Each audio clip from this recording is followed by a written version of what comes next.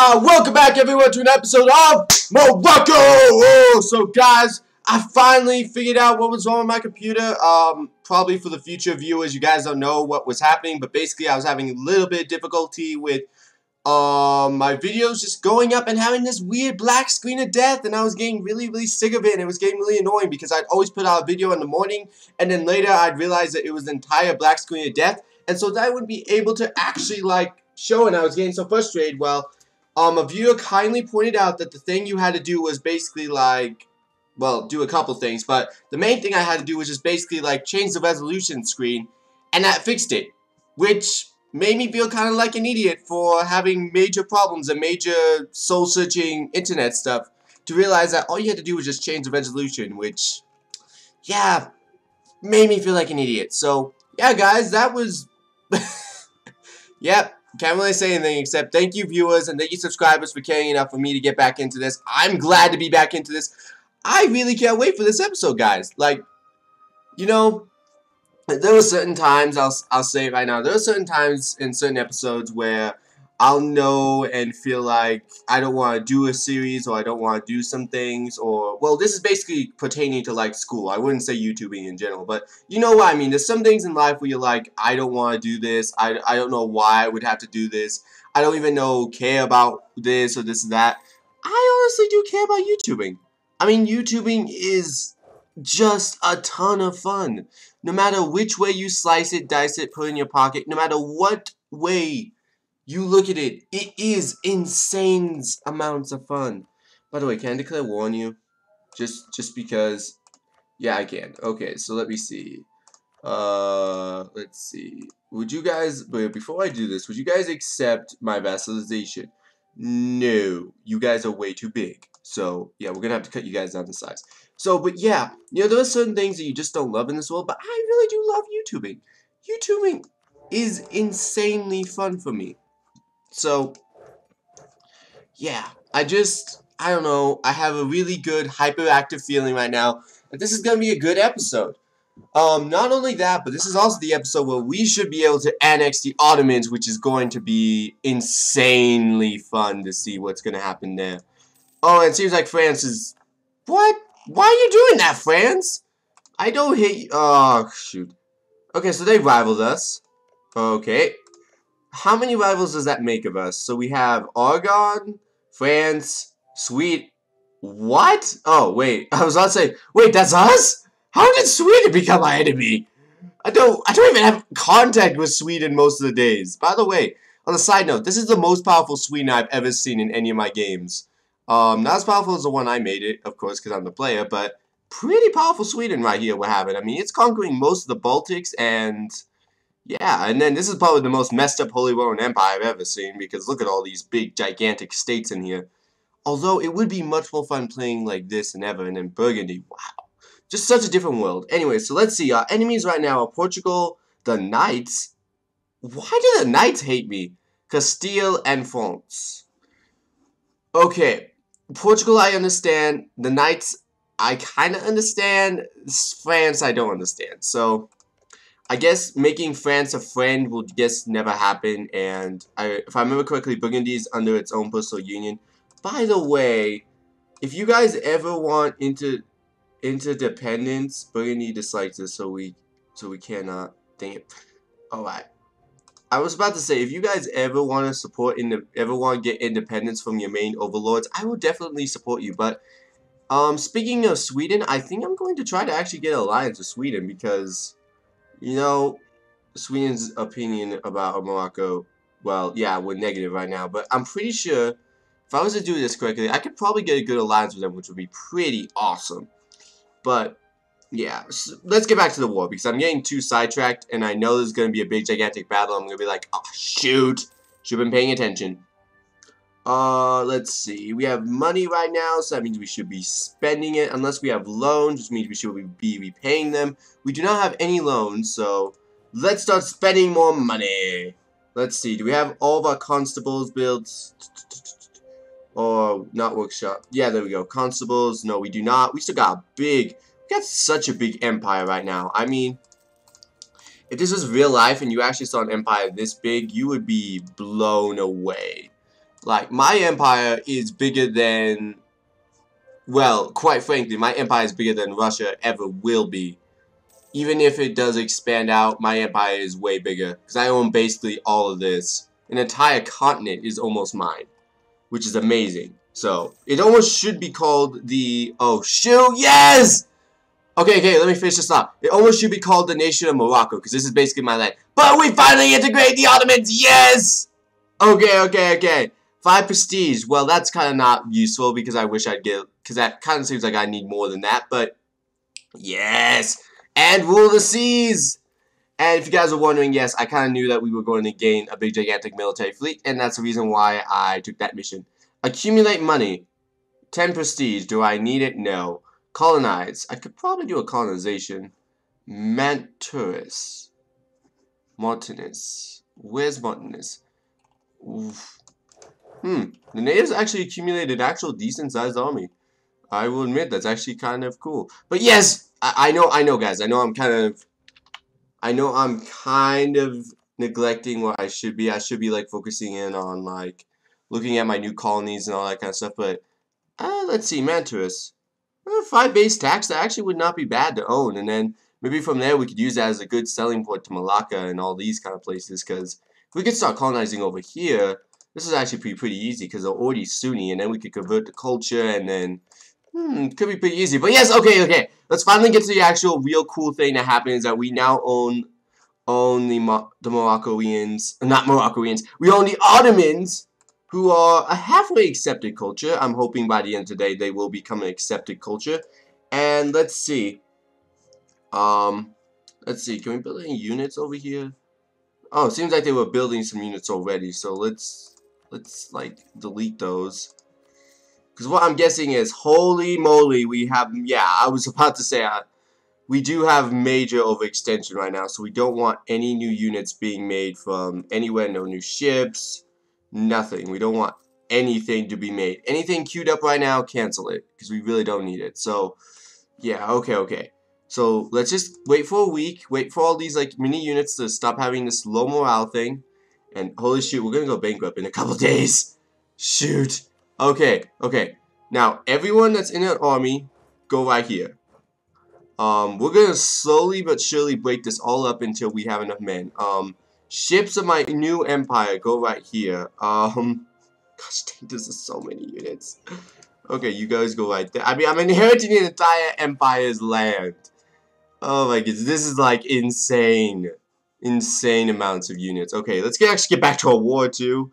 Because I know we're fighting a war here. Oh. Are they actually going to beat us? Because that would be really sad.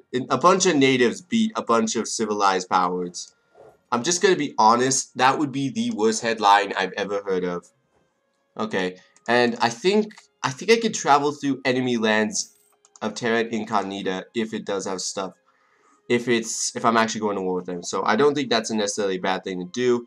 What else? Oh yeah. Now it's time to go to that Sweden plan I was going to enact. Well, you have... Yeah, because I want to make sure that if Sweden becomes one of my friends, we could probably use him to, like, help prevent the Russians from hating us. Because the Russians hate us. Again. What? Another rival? Really? Okay, how do I even hurt you, Russia? I, like, don't even do anything. I don't... That's BS. They should not hate me. Like, seriously, I do nothing to them. Nothing. Literally nothing. Ugh.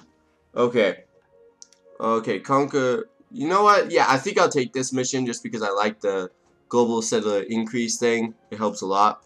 But you guys, you better go kill all those units. I'm just saying that now, and get back to over here while I'm taking loans for a lot of different countries. Okay, you are an ex-Ottoman troop, so I'm gonna go get you guys over here.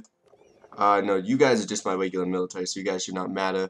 Okay, and what I'm going to try to do is I'm first going to try to delete this big stack of army and maybe keep that 37 stack over there alive. Ooh, my goodness, that's so much manpower. Okay, you guys. Okay, combine, then delete. There we go, 117 men just vanished out of nowhere. Does that mean we get... No, it needs about 32 more men. Shoot. Oh man, I thought I was gonna be able to keep at least one stack alive. I guess not, so divide it up, split it. Okay, all you guys divide, die, divide, die. You divide, die. 18. Does that get me under my limit? Oh, this makes me so sad because I really want to keep this. Okay, and then all you guys. Let's see, how much are we over on naval limit?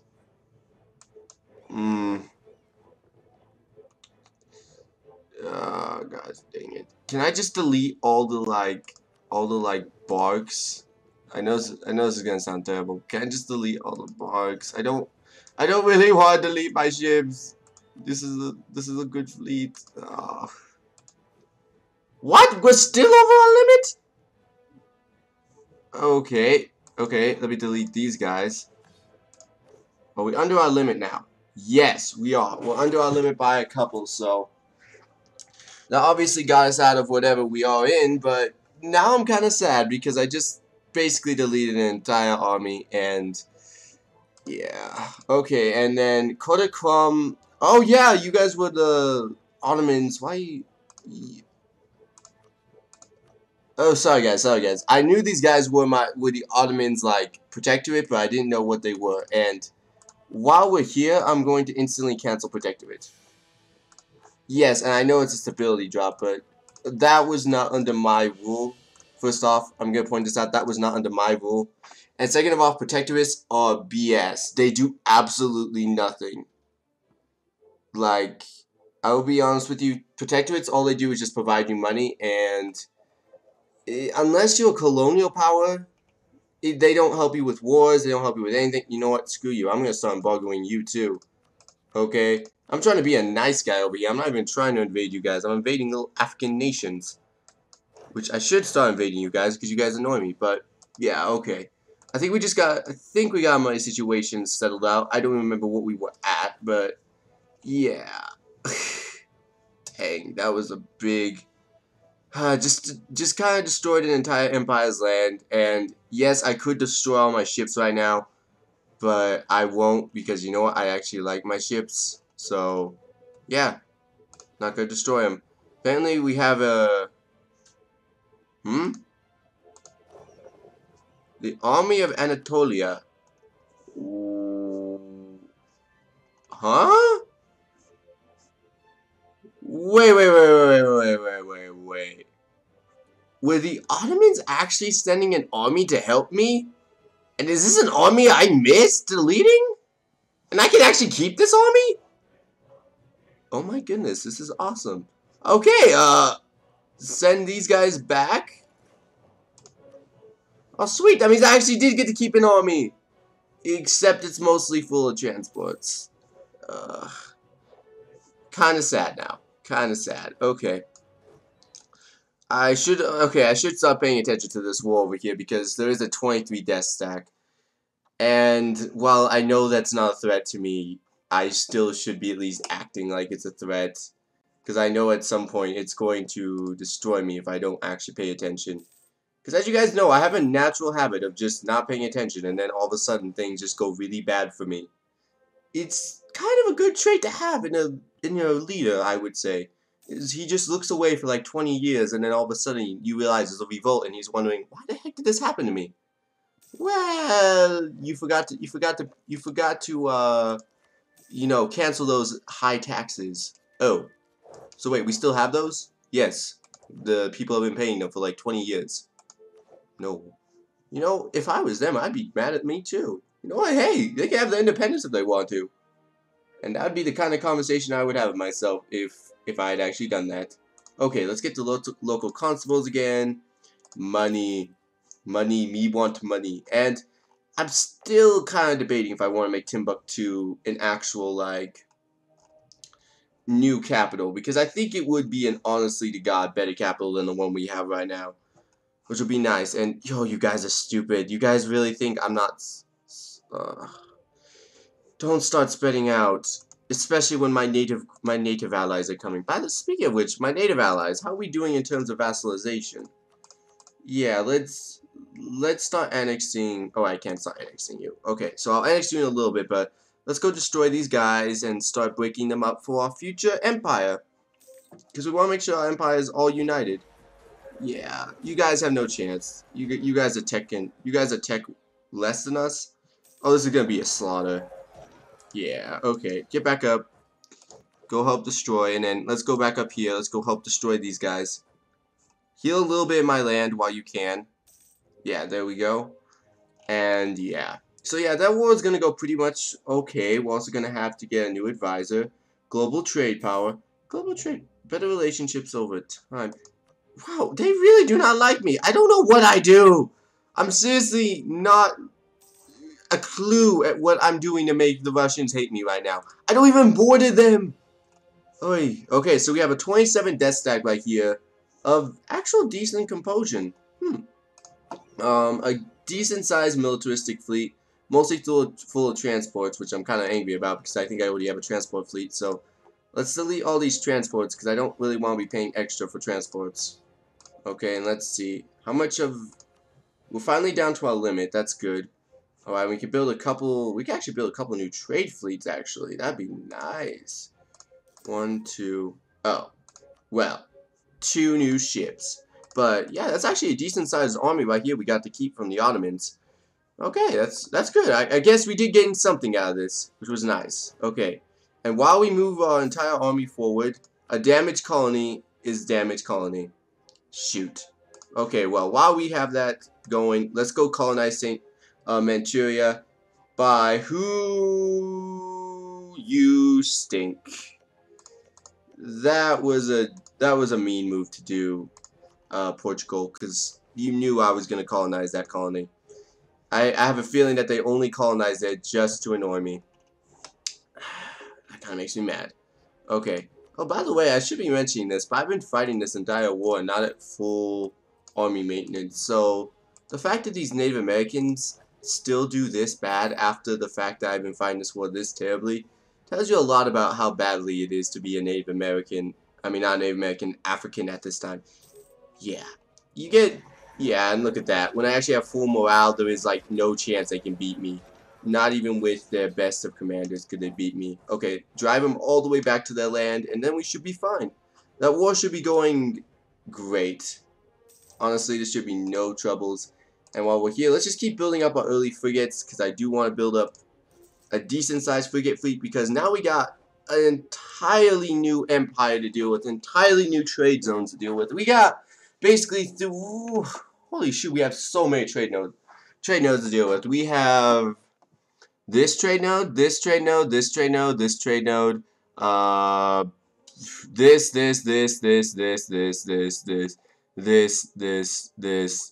some of this, and some of this.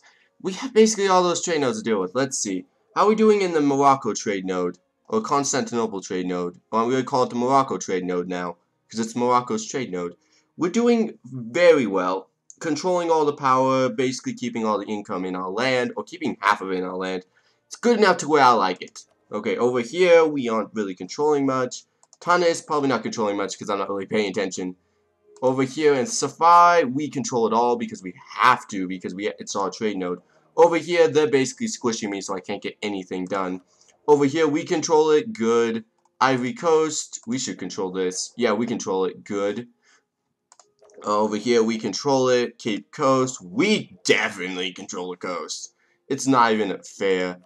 This, we don't actually control that much. Kilwar controls most of it, but I'm pretty sure that's going to be rectified once we destroy them.